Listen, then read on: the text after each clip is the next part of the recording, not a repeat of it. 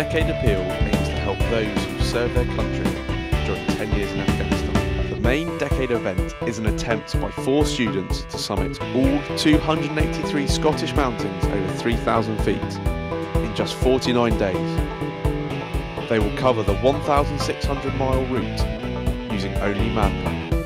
Along with the other DecAid events, we aim to raise £350,000 for our charities. Whilst the DecAid appeal consists of numerous students from Exeter and Plymouth universities, the core team comes from Exeter University Officer Training Corps. Sarah Key talks about how DecAid is benefiting her.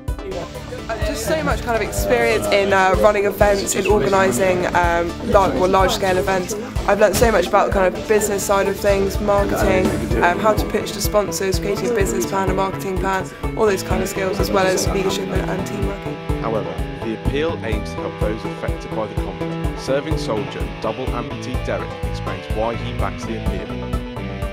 It's very important to support DecAid and Plasma because they raise the awareness of injured soldiers and those who've come back from the front line being injured.